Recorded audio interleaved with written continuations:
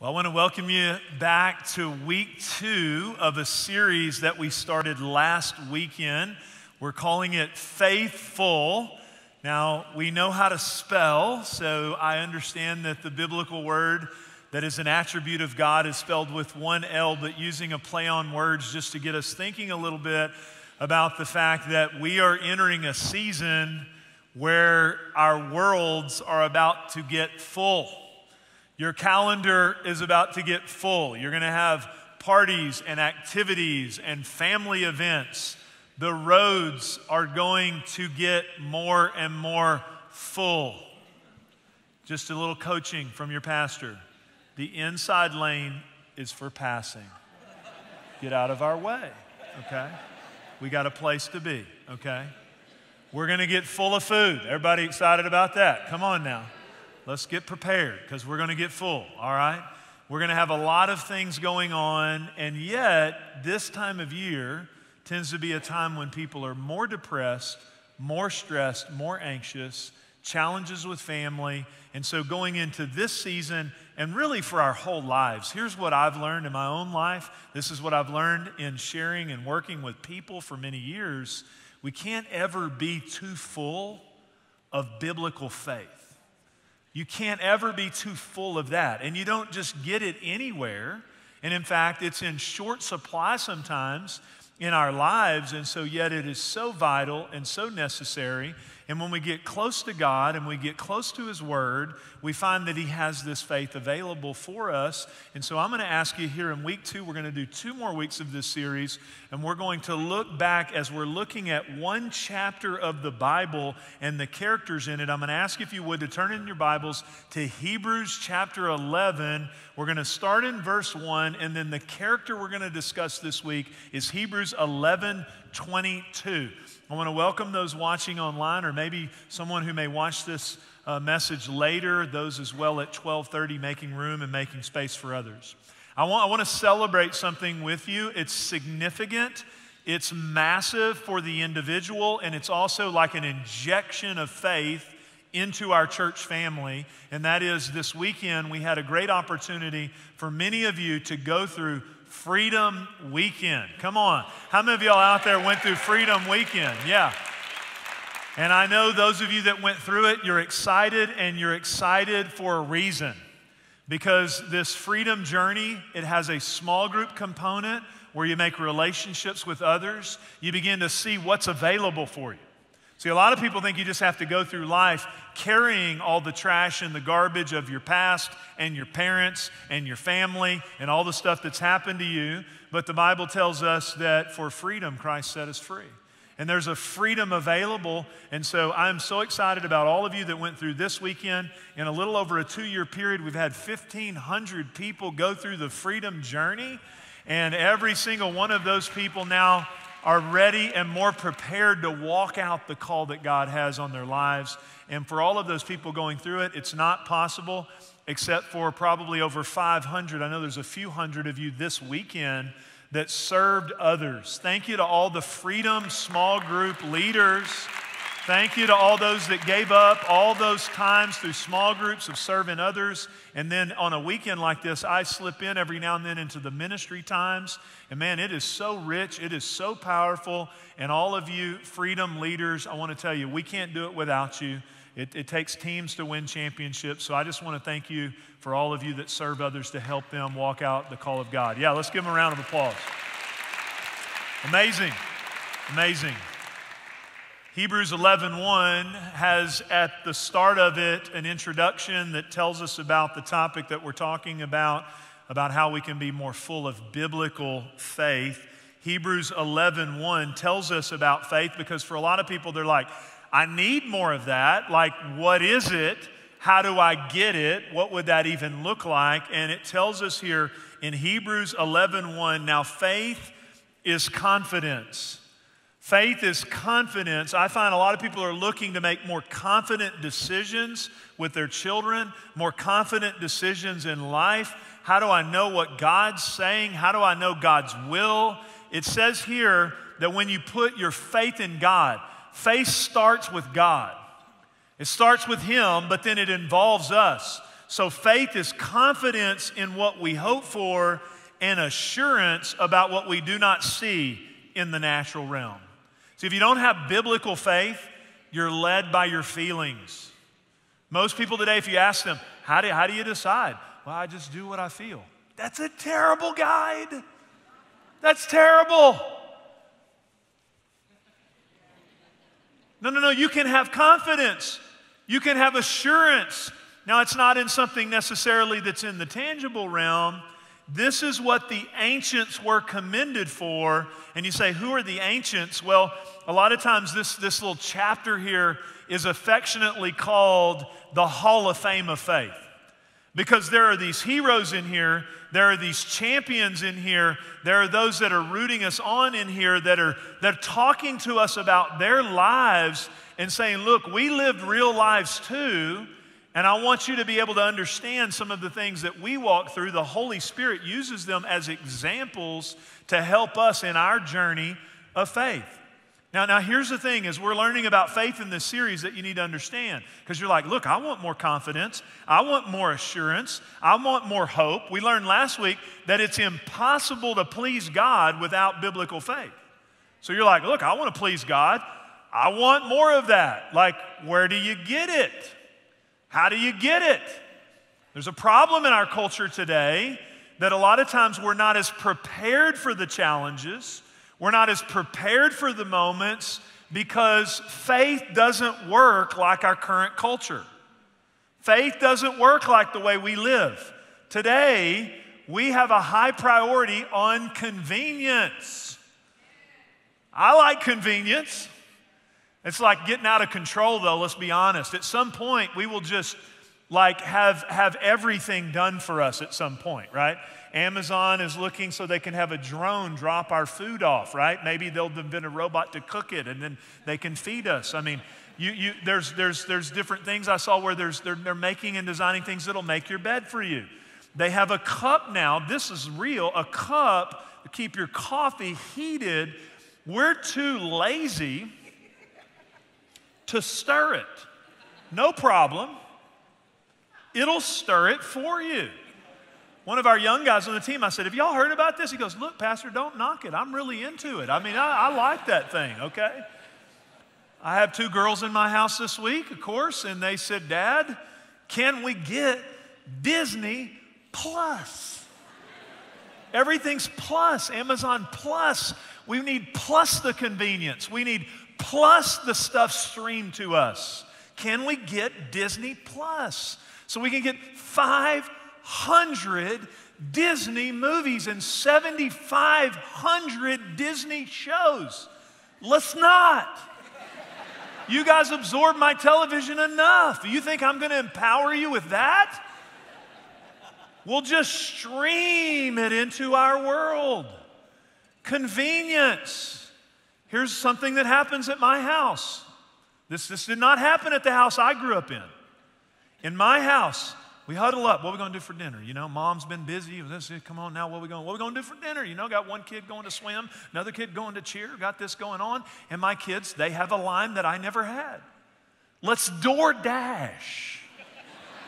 Let's dash it to us. Dash it on over here. My mom was slaving over the stove cooking for 2 hours, and the DoorDash looked like, Jeff, go to the neighbors and dash me a cup of sugar to make the dessert. Anybody know what I'm talking about? But now we just dash it over to us. It's all good, I guess, until we become basically useless. I don't know. It's all fine. Here's the problem. You don't DoorDash biblical faith. You got to do the hard work.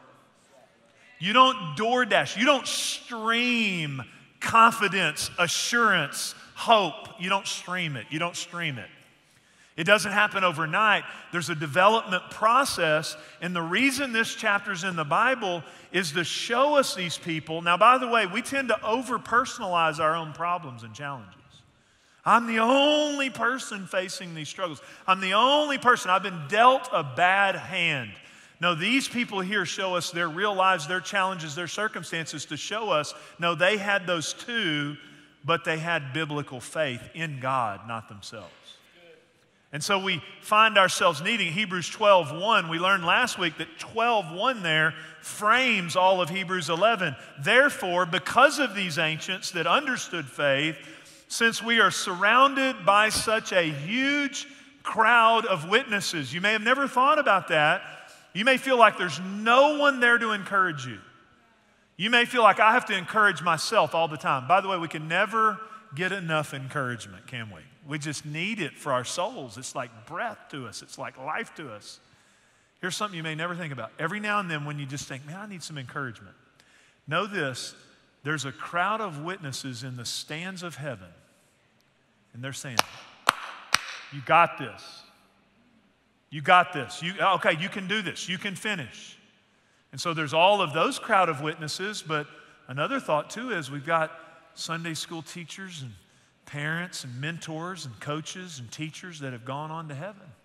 As I stood over my dad there as he was giving in his final moments, I told you the story last week, I had kind of a surreal moment because I was in his home and he was there on hospice, and I looked at a picture right there on the wall.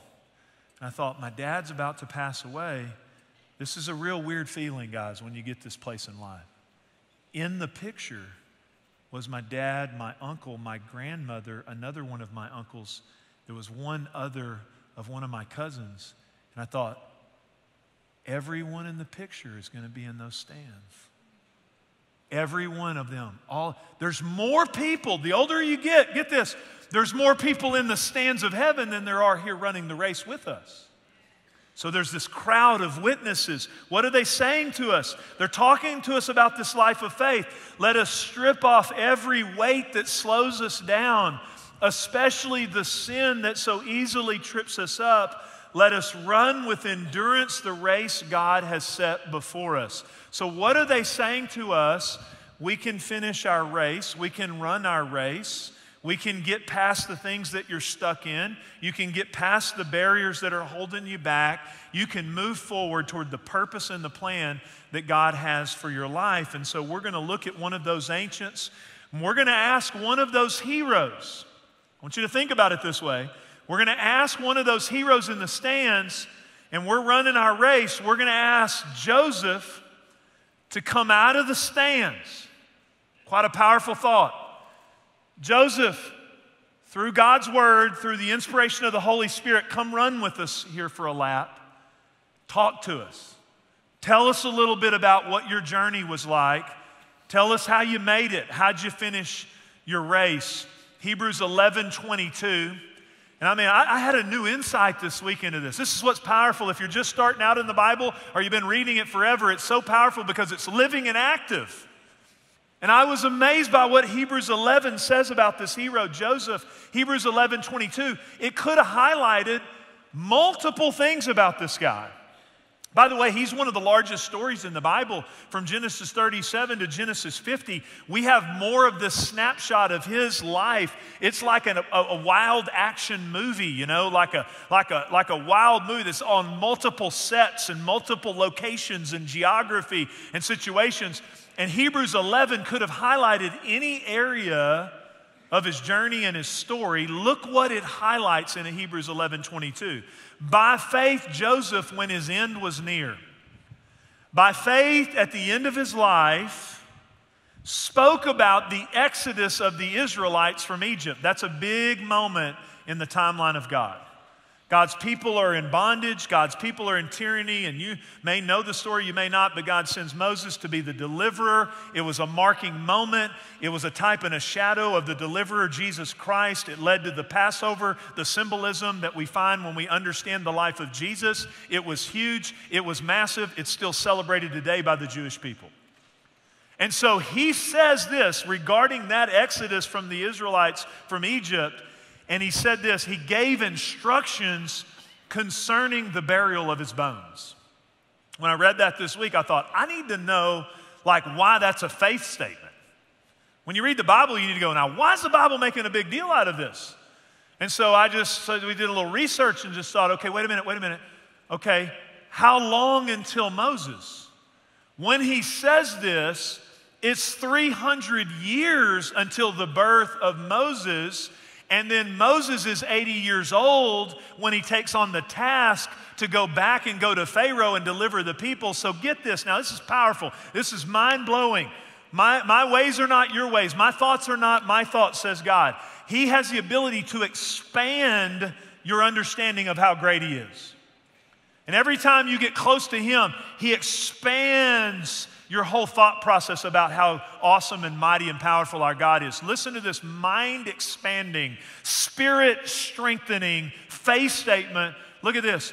400 years, He looks out into the future and says, when you go into that promised land, when you leave Egypt, take my bones.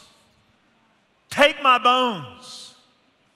Faith looks out into the future, even 400 years out of Joseph's life. Now, some of you are like, man, you keep talking about this guy, Joseph. I've heard a little bit about his story. Again, he's one of the big main characters of the Bible, his story that people may know some things about. But just to refresh some of you, or maybe to tell some of you for the first time the story, let me tell you about this guy, Joseph, because that was at the end of his life. But let's look at his life. Let's let him run with us a little bit, and let's see about what happens in his story. Well, he's favored. He's a favored guy. His dad has special favor toward him. This young one of the other brothers, he's got a bunch of brothers, and he gets a special code, and he's favored by God. By the way, I find people get in a ditch regarding this today. Like people have trouble talking about the favor of God or the hand of God or the blessing of God. It's all the way through the Bible. But sometimes people that way are afraid of it because they're like, well, wait a minute, like we don't want to manipulate God, true. We don't want to make it like God just blesses everything. I agree. In fact, if you're under the favor of God, then you also need to be preparing for the challenges that are in your future. But the truth is, if you're challenged in your world today, you might also need to understand about the favor of God. They're not mutually exclusive. They're both part of the story of God in our lives. When we read about these heroes of faith, God's hand was on their lives. And I believe where we're positioned today, we can still believe that God wants to put His hand on our lives. Is it all God or is it all us? It's both. God favored him. His father favored him, but he was a young guy. Let's give him some grace. Not a lot of self-awareness. He comes to his brothers. I don't know how many of y'all grew up in a home with brothers, okay? You know what I'm saying? Look, little competitive touch up in there. And he comes out, like, hey, y'all like my coat? I just want y'all to know one day you're going to bow down to me. Didn't go so good. By the way, just a little thought. Your dream. See, he had a dream from God, and it was a God dream. Your dream may not be able to be shared with everybody. But how you share your dream is important as well. So he shares that with his brothers, and they get dishonored in it. They feel disrespected. So they start devising plans to deal with him. They throw him in a pit. They ultimately sell him into slavery. But because God's hand's on his life, because he's walking with God, because he's got the character of God, he ends up ending up into the home of Potiphar. You say, who's Potiphar? Well, he's a high-ranking Egyptian official. And because of the excellence on his life, because of the character of God on his life, he ends up excelling in that environment, and he ends up having a lot of influence and ruling over things. The only problem is now he ends up in a different test.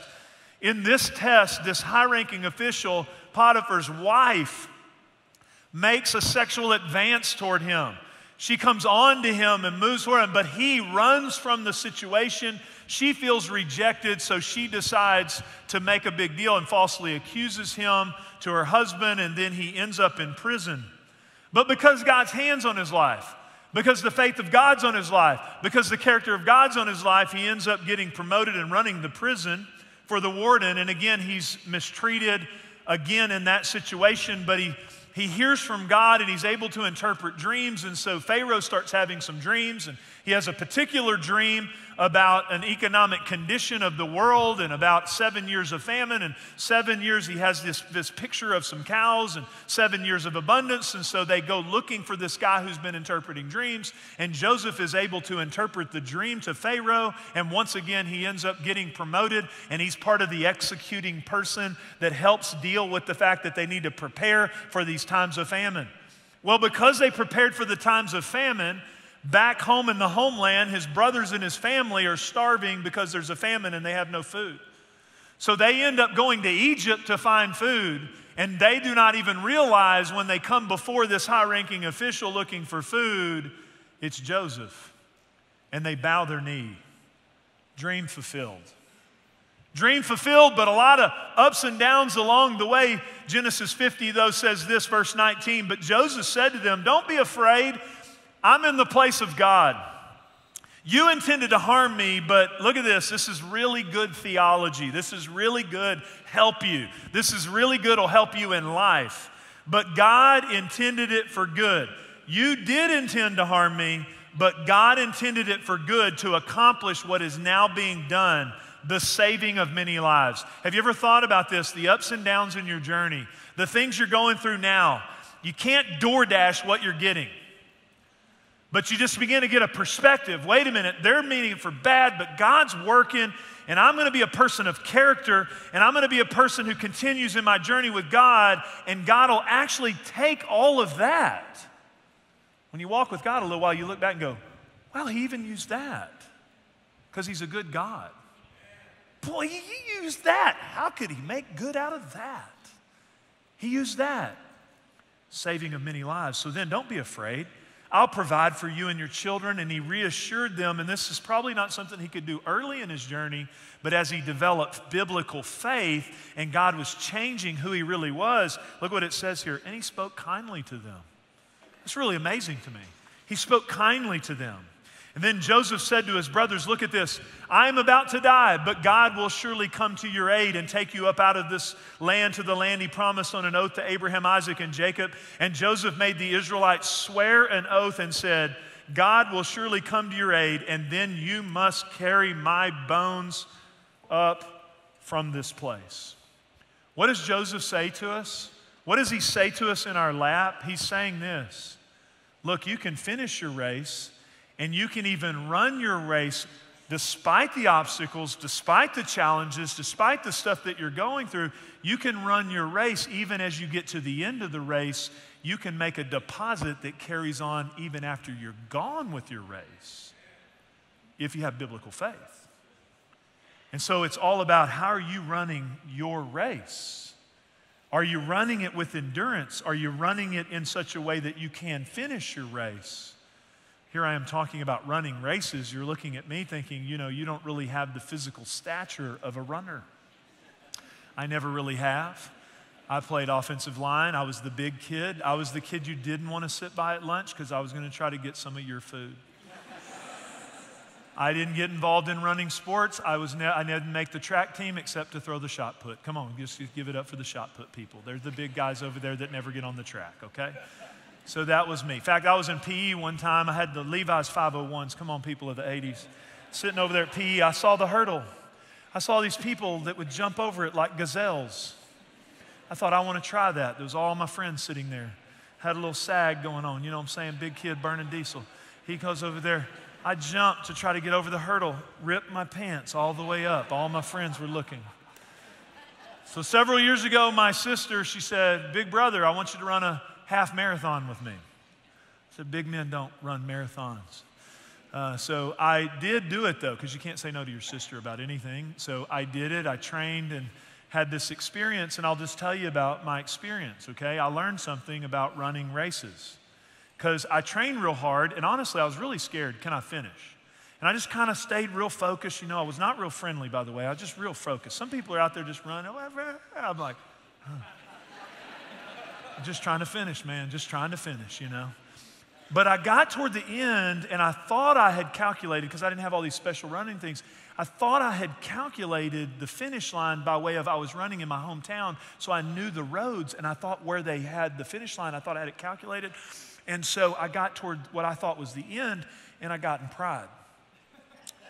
I started seeing people that I didn't believe should beat me. And I just thought, they're not even a runner. They're not even an athlete. I'm going to catch them. I know it's flesh. I'm sorry. It's just the way it is. And I'm just like, I'm beating them. I'm beating him. Are you joking me? I'm beating you.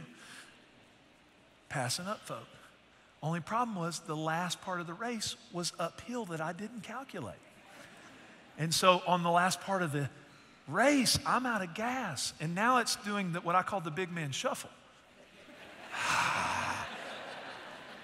And like 70-year-old ladies are passing me. All those people I passed. There was a brother like, hey, brother. You know. Here's what I learned. You can't run somebody else's race. In our world today, we lack faith because we're absorbed with everybody else's race. We're absorbed with who's getting away with what in their race and when are they going to finish and what's their time. If you want to be a person who develops biblical faith, get serious about your own race. Get serious about your own faith. Get serious about your own development, your own process. And when you get serious about that, God starts depositing faith in your life. You can receive a deposit of biblical faith. And we're going to answer this question in our last few moments together. How can I have faith like Joseph? Last week we talked about how do we have faith like Noah, because all of their stories have some things. They seem so out of the box, but there's some practicals that we can do, okay? There's some practicals. How do we have faith like Joseph? Now, I want to qualify every week that Joseph would say to us that he is looking out into the future to the promise of God, so he would say to us, you're at a greater advantage than me. Because now we live on the backside of the fulfillment of the promise that Joseph looked to, so now we have a debt we could never pay, a God we could never earn favor with, and we have the death and burial and resurrection of Jesus Christ. Jesus dies on the cross to make a payment we could never make so that we can have free access to God. Jesus is an alive Jesus today, and the same power that raised him from the dead can live on the inside of us. We have the outpouring of the Holy Spirit on the day of Pentecost to guide us, to comfort us, to help us. We have this written word as a guide to us. So you say, how do you get faith? Faith comes by hearing, and hearing by the word. People say, man, how do I have confidence? You're only going to have confidence in the promises of God, not your feelings. So Joseph would say, first of all, you have a better chance. That's amazing to think. But here's the first thing he would tell us. You learn how to trust God to promote you. We live in a self-promoting culture today. We think, man, I've got to promote myself. And Joseph shows us that he, as a young guy, we have grace for him. He thought promoting and sharing, he thought that, but what we really see is, despite the worst obstacles, let's not sanitize this story. There's betrayal by your brothers, the people that should love you. There's like false accusation. Anybody in here hate being accused of something you didn't do? Like, there's everything in his story that we hate. Having our family turn against us, having false accusation. The enemy is the accuser of the brethren. The Holy Spirit will always talk to you about you. The devil will always talk to you about somebody else. He's the accuser of the brethren. So there's false accusation. There's all this stuff that he's enduring. And what do we learn from his story? God's big enough. God's big enough. Pit, slavery, false accusations. God's big enough. Why? How do you apply that in your life? When you understand, here's how you get faith, okay? I'm going to develop my character. I'm going to develop in my life a relationship with God where he's smiling, where he's looking to and fro across the whole earth, who he can show himself strong on someone's behalf. I'm going to build that, and God will do the promoting. And when you really understand, your boss is not your promoter. Promotion does not come from the east or the west. Promotion comes from the hand of God. So God does the promoting, we do the developing, we do the character work, we do the word, we do that part, God does the promoting. And when you feel like you have to self-promote, here's what happens. You have to self-promote, all that does is increase anxiety. Because the quickest way to have more anxiety in your life is take control of your destiny. The more you take control of it, the less you're trusting God, which puts you in the place of God, which is why our world is filled with anxiety today, because we think we have to promote ourselves to our next step in our destiny. But if we would do the work of just being people of character, have the hand of God on our life, then God would do the promoting along the way. By the way, too, Joseph didn't have a lot of self-awareness. Hey guys, you're going to bow down to me. No, we're not. When you're a self-promoter, we all have a little bit of it in us. You mess up relationships. And by the way, everybody else can see it on you. It's why you need good friends around you. It's a good question to ask. Do I come off as self-promotional, or do I come off as someone who's trying to serve others, help others, live under the hand of God, character? It's a dangerous question to ask, but it's a good one to ask. Because if you're a self-promoter, everybody kind of starts going, but you can't see it. And the only problem we have today is technology publicizes your dysfunction to everybody. And everybody's like, ah, but they don't want to unfollow you, because then you would take that as rejection, and then there would be a big problem. Anyway, let's just not get into all that. Number 2, you run from temptation. That's what Joseph did. He ran from temptation, and you can do that. You say, I want to build my faith. Well, the more you run from temptation, the more you set yourself up for God's character and God's hand upon your life. He ran from it. When this advance came, he didn't entertain it. He didn't try to talk himself out of it. He didn't try to talk her out of it. He just ran. And so you run from temptation in our lives. You say, man, I got this strong thing there. It's like, how is it even possible for me to overcome that? Well, you might need to know this about Joseph, because you want to know, where was his power to run from that kind of temptation? This is very important. This is not willpower. This is not self-help. Joseph, if you read the story, it says, I didn't want to sin against God.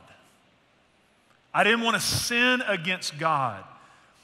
Condemnation is, okay, you're making mistakes and it's about you and you're defined by that. But the healthy conviction and nudging and the desire to walk with God and the nudging of the Holy Spirit is a holy and a healthy thing. And it'll protect you from so many problems. I have a lot of young people around my life, raising kids and different things. The favorite phrase of today's world, don't judge me. No, I'm going to tell you about this right now, but just don't judge me. Can I encourage everybody with this? You don't have to worry about anybody's judgment as long as you're allowing the Holy Spirit in this word right here to judge you all the time. So what we're saying is, look, I don't want to have any of the convictions that God said should be standards in my life, but I want to be excused by saying, don't judge me, and that's a long message, and I don't have time, and don't email me, but I am going to do a series on it. God bless all of you. But in all seriousness today, the word don't judge me is not an excuse to say that I don't want to sin against God. I don't want to sin against God. So I had a young girl this week ask me, say, are you talking about abstinence? At one of our services afterwards in the comments, she goes, you talking about abstinence? I'm like, well, that's a great target, because the Bible says that sexual immorality is anything that happens sexually outside the confines of a man and woman in holy matrimony. So if you have that as a standard, you're in line with God's will, and you can have confidence that He wants you to have faith to have that.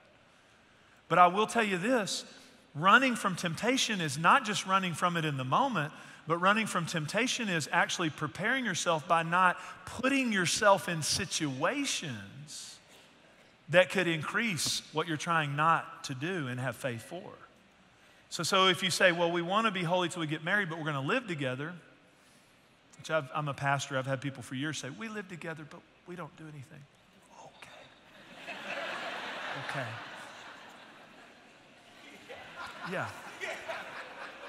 Yeah. Don't put yourself in the spot. I'm running from that. Running from it. I'm going to put guards on my devices. I'm not going to talk on Facebook to old friends when I'm married. I'm not going to do that on Instant Messenger to strum up something that could lead to a temptation that could cause me to violate my standards and sin against God. The third thing is you forgive even the greatest of offenses. You forgive even the greatest of offenses, and I got to tell you, It's mind-blowing that Joseph would talk to them kindly, that he would forgive them, that he would not only forgive them, but he would help them. It's mind-blowing. And I want to say as a pastor, one of the biggest faith robbers that the enemy wants to get lodged in your soul is unforgiveness. I only can attribute it to the hand of God, the favor of God, the character on Joseph's life, but how he walked through all of those things and just kind of kept walking toward and running toward. If he were to get right beside us, he would go, how do you get over getting thrown in a pit? You got to forgive. How do you get falsely accused? You got to forgive. How do you forgive? Because unforgiveness will lodge itself in your soul. And what's so crazy about it is, you think that it's about those people, but it's always about God saying, hey, here's what I want to do in you. A few years ago, I had a challenging situation where there was a very troubled person who was saying some really challenging things to me. I didn't even really have anything to do with it. And I mean, they were cursing my family, doing it, and the Holy Spirit in the middle of it, this isn't me, the Holy Spirit in the middle of it said, Jeff, just smile, just love. It's not about you. It's not about them. It's about what I want to do in you. And we're not making light of the fact you may have, the Bible doesn't make light of the fact that they did unjustly accuse him. They did throw him in the pit. They did do wrong. We're not making light of the wrong, but what we're saying for our own soul and the faith that we need, we're going to ask God to help us forgive. What's Joseph say to us? Wherever you are, you can finish your race. Wherever you're stuck at, you can finish your race. Wherever you're at in the story, you can finish your race. With God's help, with the faith that can only come from God, that is supernatural and outside of us, okay? You say, man, that forgiveness thing seems crazy. Like trusting God to promote me and not taking control of my own plans, that's crazy. Run from temptation, that's crazy, Pastor. That's out of the box. How do you have the power to do that? Well, let me end with this before I pray for you. Joseph is a type of Jesus. Their names are actually spelled very similar as you look at it. There's a type and a shadow here that the Bible's painting for us. Have you ever thought about Joseph's story that I just told you? Well, think about Jesus. Jesus was loved by his father. He was favored by his father. He was unjustly accused.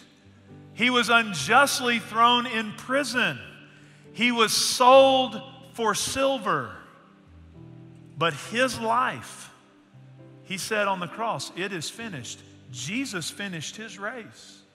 And because he did, just like Joseph, what the enemy meant, the enemy's like, oh, I got him now. What the enemy meant for evil resulted in the salvation of many, many lives. And if you grab a hold of that into your own life, wherever you're at today, wherever you're stuck, you can get to the next step in your race. I'm going to pray for you today. First of all, I pray for those of you that say, I need to accept that Jesus. I need that Jesus in my heart and life. Well, you can just right where you are say, Jesus, come into my life.